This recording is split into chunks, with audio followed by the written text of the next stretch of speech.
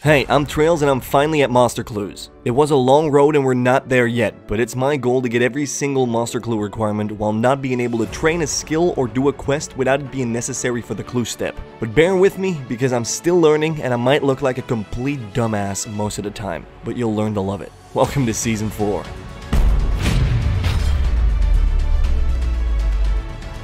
Come on, Whip! Yes. Alright, that was the task. Still very shaken up about that Bano's chest plate situation, but... Oh my god, no way! Oh my god, no way! Oh my god, no way! Fuck, dude, no way! I just got a BCP! I just lost the BCP by 15 seconds. Time to really start this Slayer grind. As you guys know, I'm looking for the Smoldering Stone. Either I get 91 Slayer and kill Cerberus, or get lucky at a 1 out of 32k drop from Hellhounds. Either way, there are some milestone upgrades that I need before I get the Cerberus. And because I'm hip and trendy, I made a tier list. These are the items we're going to be hunting on our way to 91 Slayer. First up, the most important thing of the bunch is the Black Mask. That is 100% S tier. It'll make the Slayer grind a billion times easier. I have done Cabin Fever for a heart clue in the past, so I just have to get lucky by getting the task. Next up is the Bludgeon. At 85 Slayer, I can kill Sire, the Abyssal Demon boss, and the Bludgeon is one of the best to use at Cerberus itself. Because it's such an early unlock, I am going to grind that boss out until I get a Bludgeon. At 87 Slayer, I unlock the Kraken Tentacle and the Trident of the Swamp with Kraken Slayer tasks. Now these two are in general very good unlocks for the account and will help for grinds in the future. When we finally get to Cerberus himself, I would love to get the Picasian Crystal before the Primordial Crystal and before the Smoldering Stone. Because I'm only scared of one more grind, and that is the Armadillo Helmet, because I'm seriously lacking in range gear. I will get enough melee upgrades like the Fire Cape and the Dragon Defender in the future, so I feel like a melee upgrade is less important than a range upgrade in the future. And then we got 3 passives that we could get during these Slayer tasks, the Dragon Chain Body being the least important one out of these.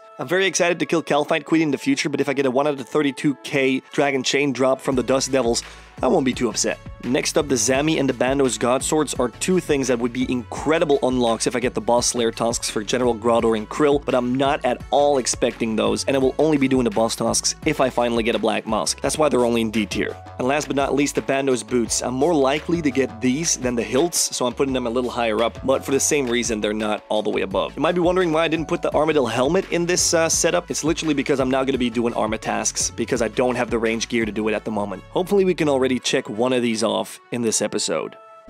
Still at my dad's with the old microphone, but this is my very first Slayer level of the grind. I know it took a little while, purely because of all the boss tasks I'm getting. I switched back to Neve just to go for more XP over money, because that's what they say, right? Duradel is the money guy, and Neve is the XP dude, or girl. Either way, 306k XP till the next level. The next level is Abbey Demons. Finally, I should have got that ages ago. But these Necreel tasks are satisfying me very much, even though I'm running out of death runes slowly but surely. I already had to buy new ones, so 2 extended Necreel tasks. Not a single Necrearch. A little pissed about that. Look, I didn't mean for this to happen, but the Slayer monsters keep giving me Dagonoth King tasks, and this was a Konar task, so I couldn't skip it. I only did 3. I only picked 3 Dagonoth Kings, and I decided to just go for 3 Rex kills just to be done with it. I got a second Dragon Axe. Finally, we have a chance of getting the Black Mask. Only 158, which is not even half the drop rate. But there's a chance. There is a chance. No Black Mask, unfortunately, but we got 2 superiors, so guess that's alright. I did not miss this place one bit. Now we're here again. I only took 3 Grador kills this task because I don't want to do Grador all day. I kind of debated on skipping it, but for old time's sake, I guess I'm here again. Oh, yep. I'm getting so fucking pissed. Stop! Miss, dude. You know what? Fuck it.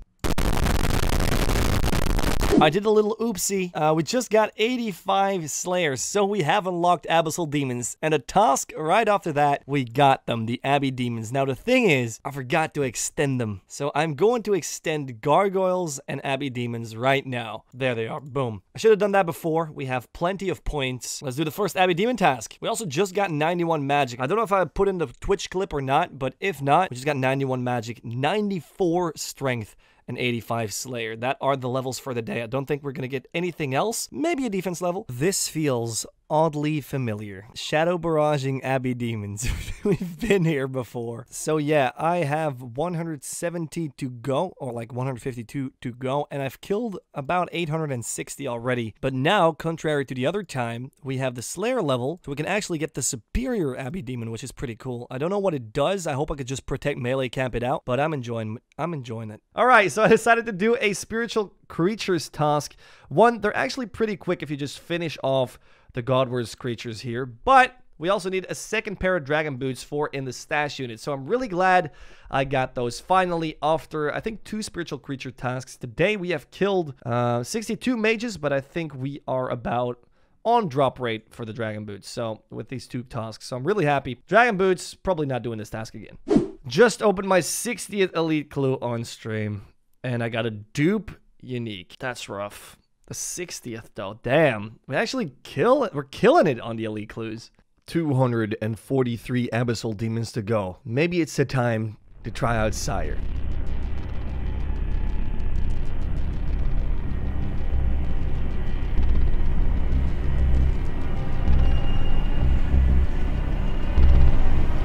Yep, this is gonna be great. I shouldn't do this without a Slayer helm, I know, but we're gonna give it a try. Oh, what? It should be stunned. Yo, I'm going through this guy like butter. Holy shit. Even without a Slayer helm, this is going alright, but I don't want to yell too soon, though. Alright, so we know where the problem lies. It's the 3rd phase, that's for sure. Alright, gotta check on the 3rd phase again, because that was easy until that part. I'm learning it with sharks right now, but I'm pretty sure it is very, very possible to do it with potatoes and cheese. I completely cheesed on that lost form, too. I meant to use Blood Barrage, otherwise why am I bringing these runes, right? I also realized that a rune pouch is going to be the biggest factor, together with the Slayer helm, to get consistent kills. Maybe even 2 kill trips, but 1 kill trips are good because it's really easy to get there. But yeah, the next upgrade should be a rune pouch and the Slayer helmet. Now, I think I'm going to start boosting a couple Slayer points just to get like a shitload, unlock that rune pouch, unlock everything I need, and then continue on to the Slayer grind. First, I want to get at least 1 or 2 Abyssal Sire kills. Hey! Hey! Bruh! Oh no!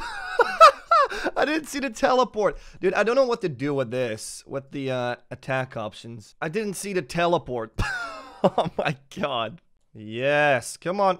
Finish him off. Yeah, first Unsire kill, boys. Easy. Didn't even use that much food. I can actually do it with potatoes and cheese. I'm so happy. Yes! Come on. Yes! Oh my god, that was too close. Alright. There we go. Fucking clean. 3 wound swords. Give me that. Lads! We got our first unsired! Yo! Shit!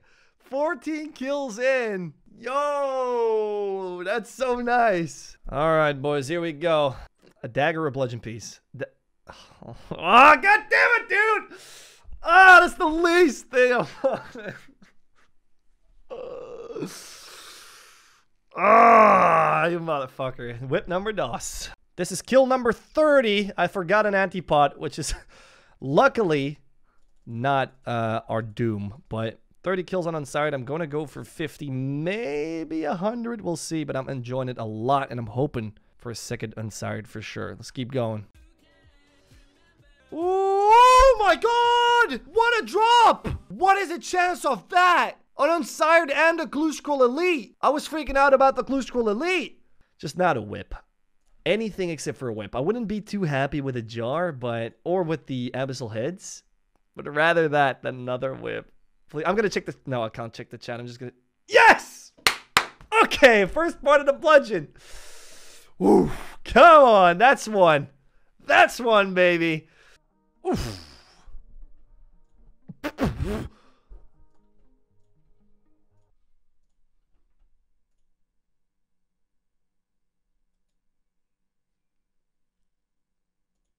Bludgeon piece number 2 or an Abyssal Dagger. Come on. Come on, baby. Oh my god. Oh my god. We need one more piece. Come on, dude. One more piece. And we're done with the bludgeon. This superior Abyssal Demon is going to give me 86 Slayer. Can I get a drop? A clue scroll hard. All right, I'll take it.